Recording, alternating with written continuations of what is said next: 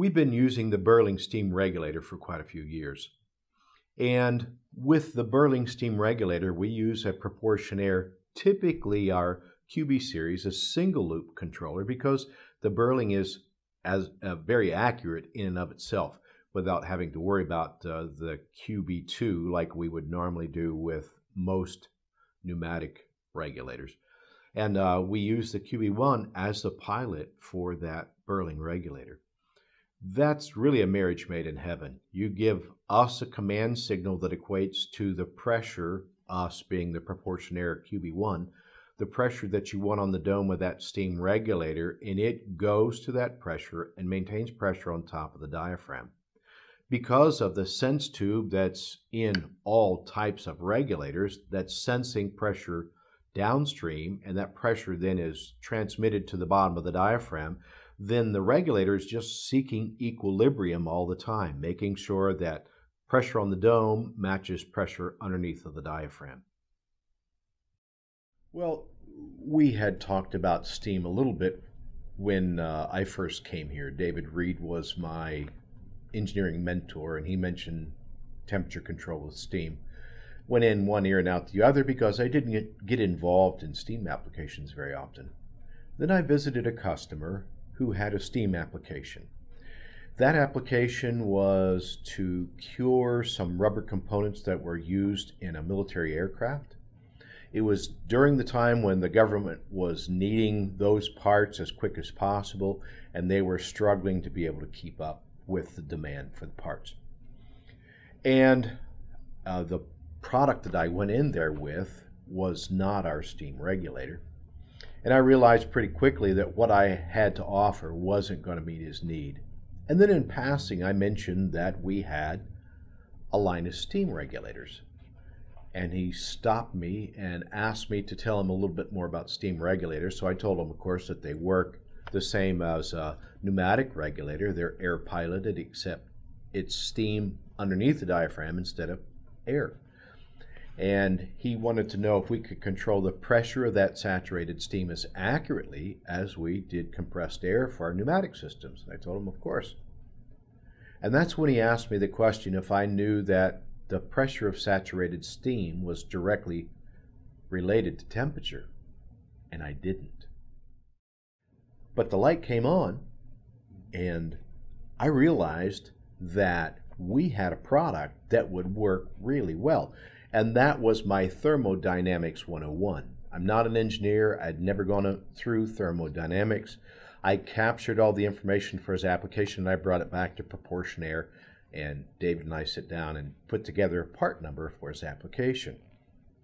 He said it sounded too good to be true. We offered it on trial, and the rest is history because it worked extremely well. When I went back after that trial unit had been installed about 2 weeks, that's when I got my Thermodynamics 102, where he explained how much better, how much quicker he was able to get his mold to temperature and how much faster he was actually able to make the parts. And from there, then, that was my education on saturated steam for rubber curing.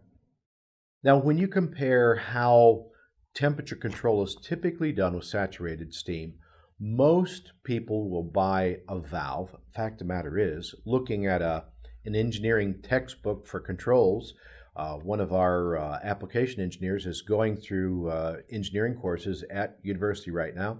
We had a look at the book, and the way they described to control temperature using the pressure saturated steam was to buy a valve. Valves are made to throttle flow or to turn on and off, but they're not made to control pressure. And you buy a thermocouple, an RTD, whatever you want to call it, to sense temperature downstream. You bring that signal back to a temperature controller, a PID loop, if you will, and that PID loop then is giving a command signal to an I2P to tell that valve how far open and how far closed it needs to be to maintain temperature. The thing with that process is that that valve has to work all the time. If you look at a valve that's being used to control saturated steam pressure, you'll notice that the valve is always working. And that valve working equates to wear and it also means that it's struggling to maintain the actual temperature that you're looking for. On the other hand, using a steam regulator to control pressure, you give it a command signal of pressure. You put pressure on top of the diaphragm that equates to the pressure that you want under the diaphragm. Look up your steam table and look at what the temperature is for a specific pressure, and you'll notice that those two are directly related. If you can control pressure on top of that diaphragm precisely, you're going to control pressure under the diaphragm automatically. The regulator was made to regulate pressure. You don't have to worry about a PID controller having to be set up and tuned and programmed. Give it a command signal that equates to the pressure you want.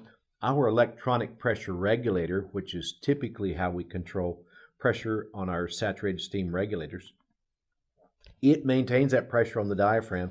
The regulator maintains the pressure underneath of the diaphragm, and you control temperature automatically, very precisely, without having to worry about the inaccuracy that you see with a valve. One of the biggies that I'm familiar with is tire curing. So a green tire has been manufactured, and now they actually have to mold the tread design into that green tire, and they have curing presses. Those curing presses are all heated with saturated steam, and temperature control is important there to get the correct product, and that's an application we've been very successful for. You would also find that same application in places where they make rubber hoses for automobiles or belts for farm equipment, for example, the large belts to bring grain into a harvester, for example. Those are all cured with saturated steam. You might also find them you will find saturated steam in a food processing plant where they're controlling temperature to cook something. One of the applications we got involved with was cooking corn for the manufacture of tortillas. It's also used in sterilization applications, and most everybody who uses saturated steam to control temperature wants to make sure that it's precise. The nice thing about the Burling steam regulators is the size range that we have. We have from 1/2 inch up to 6-inch flange mount. So the question we ask is, what range of pressure do you want to control? What kind of flow is required for the application? And from there, we select the parts that match your requirement.